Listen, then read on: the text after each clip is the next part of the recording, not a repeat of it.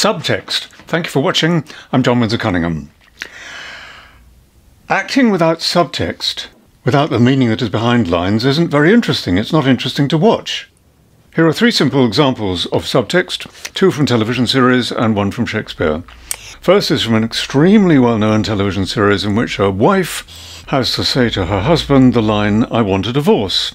And the actor playing the wife has a subtext for the line, which is that she doesn't want a divorce. So she says the line like this, something like this. She says, "I want a divorce."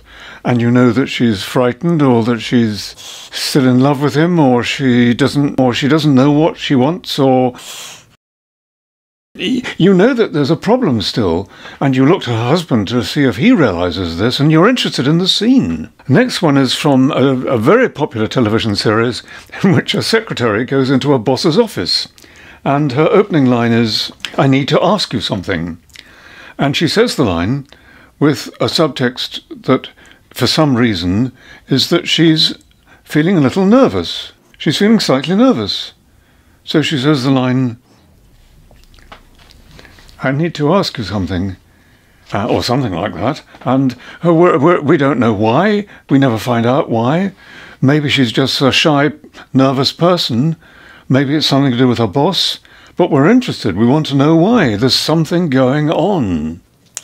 And in Shakespeare's Hamlet, Hamlet has to speak to his father, the ghost of his dead father, about death. They talk about death for ages. And it's possible for the actor playing Hamlet, if he wants to, if he feels it's right, if he feels it's natural, to, during the scene, also be unhappy, be almost crying, be hurt, because his father's dead. That might be going on at the same time, so that we might feel sorry for him, which is something when you watch most productions of Hamlet, you don't feel sorry for Hamlet at all, I think. Anyway, that's something that might be going on as a subtext for Hamlet, that he's upset. Even some film stars are more interesting than other film stars. They get more respect. They're doing more. They're more serious. There's something more going on because they're doing subtext. Actors like Anthony Hopkins are always doing subtext, almost always. And there's just more to them. And even if you're doing a monologue, just for some audition for a drama school or something, if you get 2 or 3 of the lines with something else going on behind the lines, you will just look more interesting. For experienced actors, this is very easy to do because you're working with other actors all the time. You're seeing what they're doing with their lines, and you're going to lots of acting classes, so it's natural that you gradually, hopefully, develop some other thing going on while you're saying your lines. Everything we ever say in our lives, ever, to anybody, ever, always has something else behind it. And if you're new to all this, then, well, talk to other people about your lines. Find someone from an acting class to talk to about it. Find an acting coach who understands you, so it doesn't have to be me. Go online and find someone. But you've got to see what behind the lines, or work on your own. You might just find that thinking that the scene's taking place on your birthday, so you're in rather a good mood throughout the whole scene. It might just fit it, just make the scene work for some reason. But try everything. This is really particularly necessary with some scripts, with some plays, because there's not much going on. And here I'm going to sound unkind, but there you go.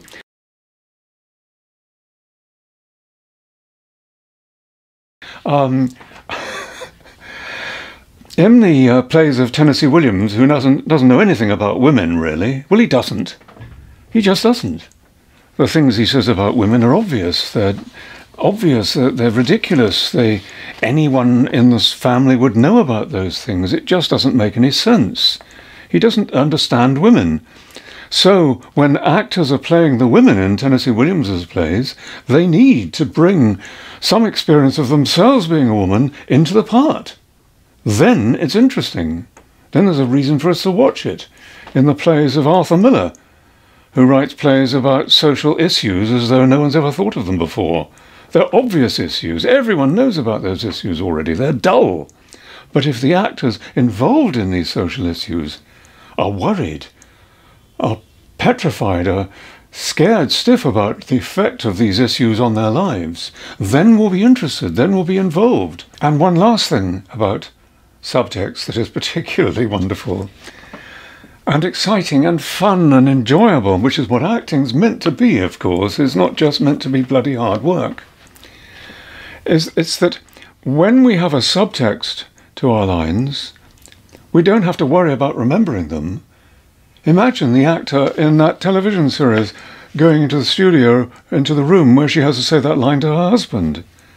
And she can have her mind completely empty. She can forget all the lines. And she can just go in and see this husband standing there and know that she's got to say something to him and know she's scared of him. And the feeling that she's scared will bring the line back to her, because the line is hers. It's not the writer's, it's hers. And she finds herself saying, I want a divorce. And it's real. It's interesting. It's truthful. But the point is, it's easy natural to remember, because the lines are just there. They're yours.